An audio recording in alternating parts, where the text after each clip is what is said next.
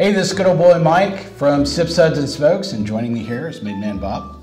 Howdy, howdy. Hey, today we're at Chateau Montelena in gorgeous Napa Valley, and we've had a chance to get to know these wines, but we've actually had these wines on the show already.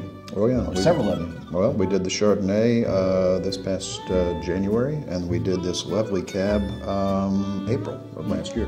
It sounds like the judgment of the wine, maybe? Well, the judgment was excellent. That's what the judgment was. So if you don't know the story behind Chateau Montelena and the Judgment of Paris, you should definitely check out that episode where we talked about that. You actually might get to know the movie, but did you get to know the wine? And we actually talk about the wine more than the movie itself. Absolutely, because the wine is what's important. It's all about what's in the glass. I thought it was about the wine critics. No. The heck with the critics, no.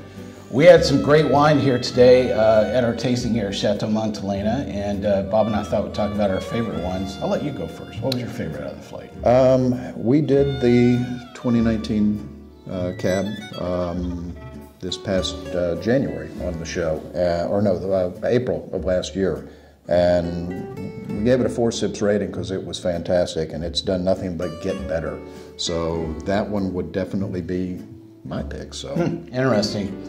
Well, my favorite out of the flight we had today was actually the other Cab, which was from Calistoga. It was 2019, and a little bit of Petit Verdot as well as Cabernet Franc. Yep.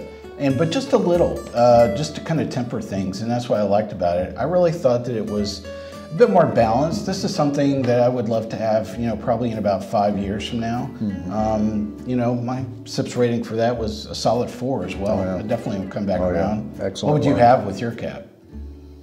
With my Cab? Yeah, other than often. More Cab. More Cab. Let's say you're like rack of lamb for mine. This all with day a long. Big tomahawk steak. Big tomahawk steak? Yeah. Oh, well, sure.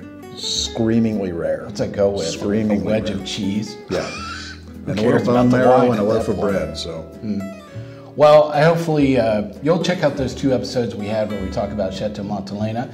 And if you're out here in Napa Valley and want to check everything out, gorgeous Japanese garden, the jade garden itself, and just beware of the swan, right? It's the one problem. It's one of the wineries that does not disappoint.